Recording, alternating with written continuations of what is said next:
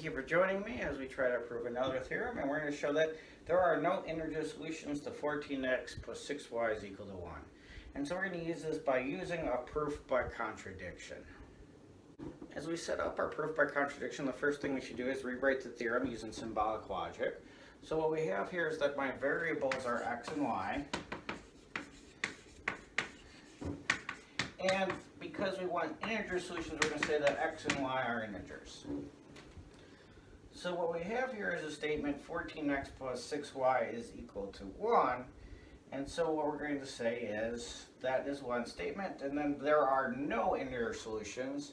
So what that really means is that there does not exist an integer solution, or for all x and y and z, we have that this is not true, so not 14x plus 6y is equal to 1. Or if you prefer, you can write this as for all x and y and z, we have that 14x plus 6y is not equal to 1.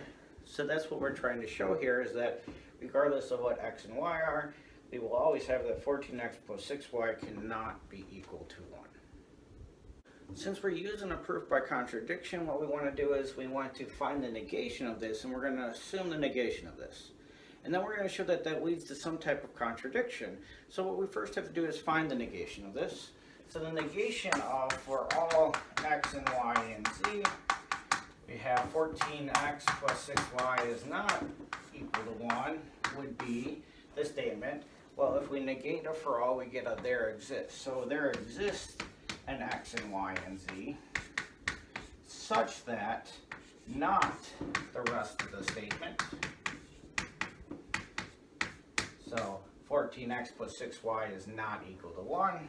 So we get that, negating that, there exists an x and y and z such that 14x plus 6y is equal to 1.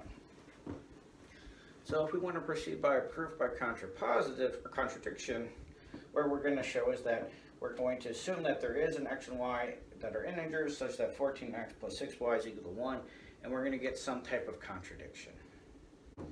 Alright, since we're proceeding by a proof by contradiction, what we have to say is that if this is true, then we have to get some contradiction. So unlike the last times where I had a table where I have given and need to show, I don't actually know what I need to show, I just know that I need some type of contradiction. So I'm going to start out with what's given. I'm going to write equivalent statements until hopefully I get something that doesn't make sense. So if I start with this, that just means that there are integers x and y such that 14 times x plus 6 times y is equal to 1. Well, this would mean that, well, if I look at the left-hand side, I can factor out a 2. So I get 7x plus 3y times 2 is equal to 1. So there exists an x and y and z such that 2 times 7x plus 3y is equal to 1.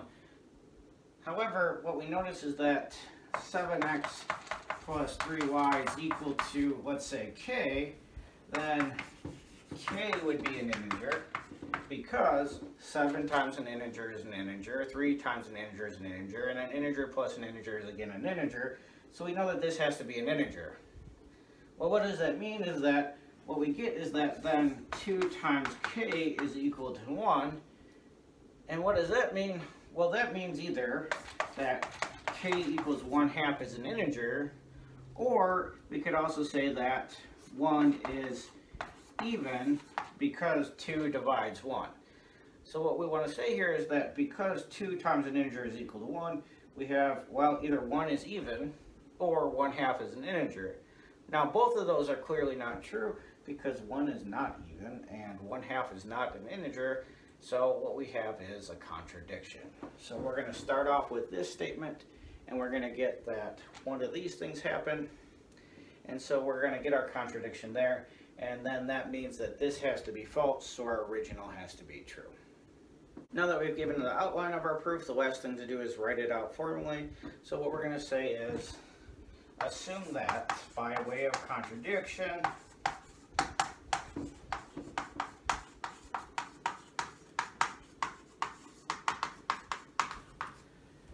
that there exists an x and y are integers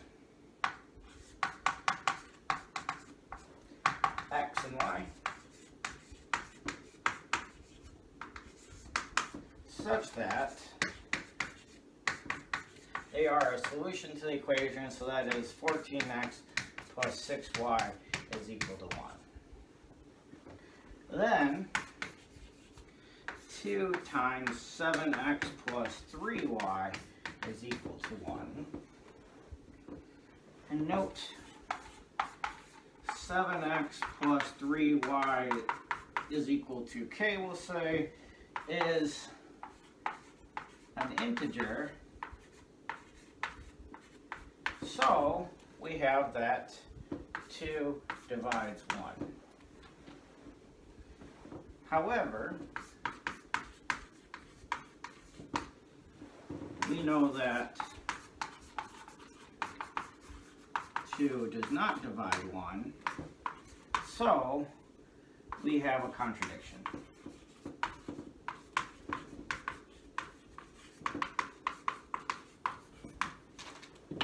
And hence, there are no integer solutions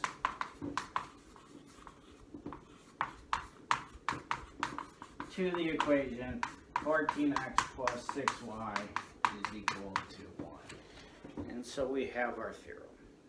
Thank you for joining me today as we work through the proof of this theorem. I hope you enjoyed it, and I hope you learned something along the way. If you did, make sure to click that like button and to subscribe to the channel.